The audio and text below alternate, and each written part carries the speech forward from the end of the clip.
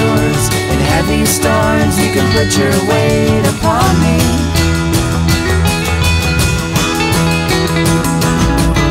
And I can be your radio, fill up all your silences with song.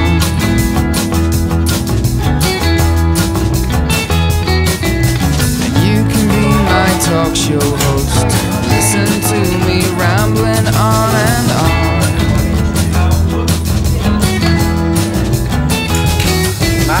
You can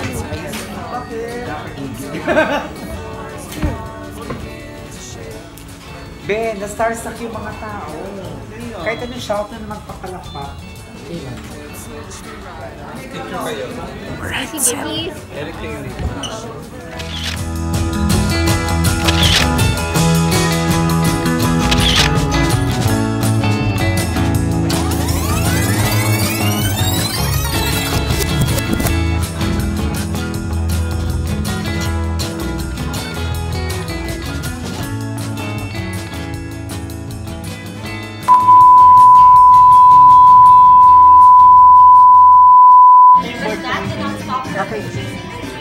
Dahil ngayon, she's an internationally acclaimed fashion designer. Oh yes, through it all, may isang taong lubos na nagpasalamat kay Tracy. Basahin natin ngayon ang kanyang love letters to Mars. Dear Miss Susie and Miss Camille, gusto ko pong sumulat sa inyo upang makilala niyo ang aking natatanging magulang. Siya ang aking ina at proud na proud ako sa kanya. Siya si Mommy Tracy. Ma, naaalala ko pa kapag dumadalaw tayo sa Home for Single Mothers kung saan ka tumira noon, nalaman ko ang hirap na dinanas mo noong pinagbubuntis mo ako.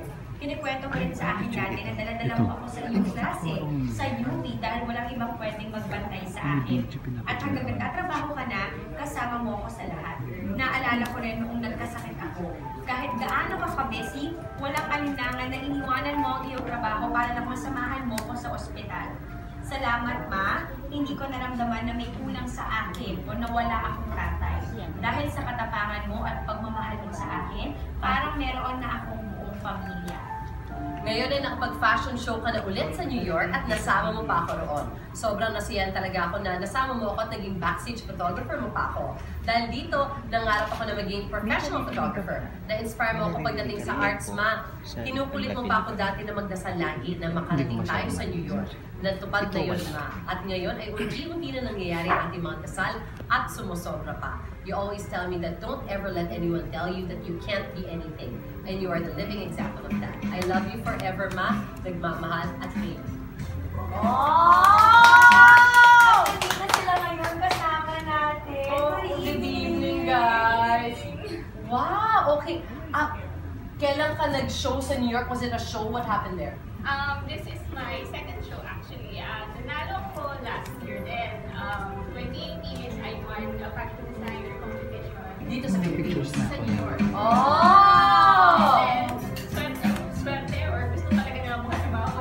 Second time, nag-contest sila ulit. Nanalo ko na third place lang. Pero, pagdating ko doon, ginawa nila akong season closing finale yung buong show. Wow! Congratulations! Thank you.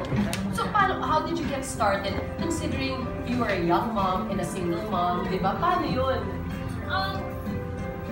Wala akong choice kundi move forward eh. Parang, I got pregnant. I was already a fashion designer. Pero, ang daming times na gusto ko nang mag-quit. Kasi parang, fashion is so, parang arte, very glamorous. Tapos, I'm a single mom, hindi ko naman afford na ganyan. Tapos, every time na nandun ako sa break sa mag-quit, bigla na lang talaga nagkakaroon ng big sign from God na, hindi, papapanalugin kita dito sa contest nito para tuloy mo to. Papasok ka sa ganitong show, huwag kang mag-quit. Parang parating may ganong give your divine sign from God. Parang ganyan ko na lang inisip parati. Ang fashion design has always been a dream for you. Ito talaga yung gusto mong gawin. Oo, grabe. Parang bata pa lang ako. Parang drawing na ako sa notebook ko. Nagawa ko na sarili kong fashion magazine. Bata ako rin talaga yung presyo. Parang per hour. Pero, as in, parang bata pa rin ako. Gusto ko na talaga Grabe si Pink Pitikon Powell. Hindi ko alam kung paano, pero Layo na narating. Kaya pala si Atreyu, big believer siya na pag may pangarap ka, push mo lang siya. Parang gano'n. So ikaw, before mo na-realize parang, wait, hindi ako maging photographer because of your experience in New York, what did you want to be? Like, hanggang ngayon wala pa siya asawa. Hindi na siya nag-asawa. Well, this was like a clear choice. Because my mom, she has a brand, right? But then since I'm son or For now. Okay. So parang yun yung gusto mong gawin? You wanna take photos of your mom's creation? this bow tie. This was I made this from my mom's fabrics that I just Actually, it's so pretty. Ang ganda niya. Ang ganda hindi niya. na magkaroon ng Best line. So groovy. O may camera ka na ba? Ito nakita. bumili ka. May camera ka na. Ayun, Si malapit Mommy na ang ang Pasko. sponsor. Oo, si Mommy ang magsusponsor. Yeah. How do you stay positive, Tracy? I mean, I'm sure it was a tough life that you had. I don't know. Basta alam ko, kahit anong mangyari, always move forward. Kahit disrespect, kahit gusto mo, ngayon may energy ka na mag-beat, sige. Basta move ka sa parang kasi, pag yan, doon ako nagsisimula na mag-beat down, pag hindi ako usay, or parang wala akong, kasi sa akin lang yun, it comes from within. At saka inisip ko, parang if I start to being scared, sino pa yung pagkukuhanan ni Ate?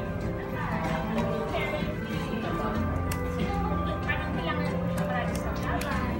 Kasi kami lang daw, walang nagawa Ay, na like you and me against the world talaga. Laban, kapit. walang nagawa na for us. Right. How did it feel growing up na ang mom mo lagi mo kasama? Did you get teased in school na, ba't mali mo kasama na naman yung mami mo? Ganyan. no, I was even showing her off. Oh! Proud na proud. Kasi sobrang galing. They would always tell me, Mami, maganda ko sa may kikis. Tapos pag kikinig, Mami, sure ako ikaw yung pinakamaganda dito. I'm so proud of you. Oh, you're both proud of each other. Oo. Grabe yung bonding nyo. Oo, kasi, alam mo po, kahit yung mga hardest times, parang minsan dati na, nagko-commit kami papuntang school. Tapos hindi ako makakuha ng jeep. Ay, talagang dala ko, baby bag, stroller, tapos dala ko siya. Tapos, somehow siya, hindi naman siya naiinis na bata. Hindi talaga siya, he would always make fun of yung mga jeeps. Ay, huwag yan, huwag galit yung Ang cute! o yun lang yung parang, yung gusto ko masaya, yung colorful yung sakyanan. So nakaka-lighten tuloy nung mood He always sa... finds ways to make things like positive. Saka parang, parang, hindi talaga niya, kahit mahirap, enjoy pa rin kami in a little way. Parang gagawa namin animated yung aming Hi! ganyan. Cool. Ang kulay, parang kayo, ang kulay ng mga tao. At nag-reflect yung personality nyo dun sa paano nyo binibihis yung sarili ninyo. Yes. Anong message mo bibigay sa mga magulang na nahirapan din syempre magpapalaki ng kids, sometimes hindi nila kasundo? For me, yung best blessing in life comes from friends. And for me, my son is one of that best blessing. Yung kids, kahit hirap, kahit unexpected yan or anything, it's a gift from God. So, huwag mo naman yan yung gift from God. Parang ganun. And, being a parent is the greatest honor to me because it gave me a chance to become a better person and to think not only for myself. Parang every step of the way, alam ko na hindi ako selfish because I'm thinking of another person. And at the same time, it taught me to become a better person because I always think, kung makarma ako na ako lang, diba, okay lang Oh, may actually, ayos lang. Oo, pero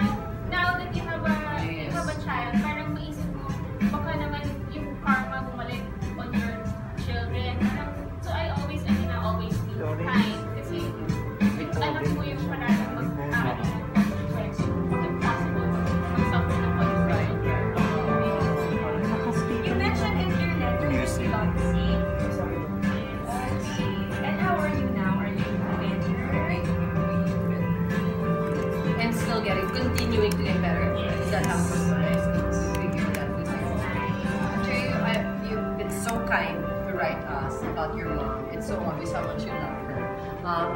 Now that we're here, anong message mo sa kanya? Well, there's no other thing I can say than thank you talaga. You're a person who really started literally from nothing and somehow you fought your way into the top just for us. You love me. So, Naka-inspire kayo, diba? Marami ang single moms na kagaya ni Mars, Tracy. And it's wonderful to see a story just like the both of you na punong-puno ng pagmamahal, ng inspirasyon sa isa't isa. Kasi if you're really positive in life, no matter gaano kahirap yung buhay mo, may magandang pupuntahan. Totoo ka dyan. Fight lang ng Ravan! Ravan with a smile and all the colors you can wear. Diba? Nakaka-brighten ng mood talaga. Thank you so much to the both of you. Thank you. Your designs, is it available here?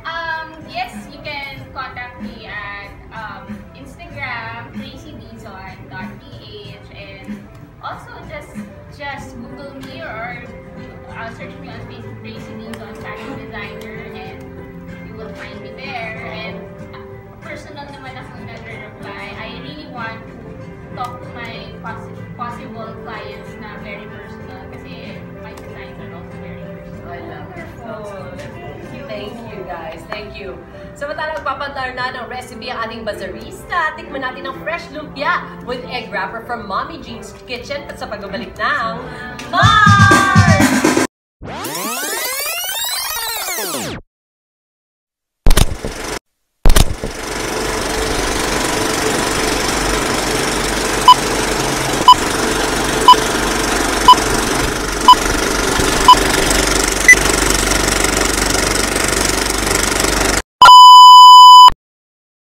But that did not stop her from chasing her dreams dahil ngayon she's an internationally acclaimed fashion designer.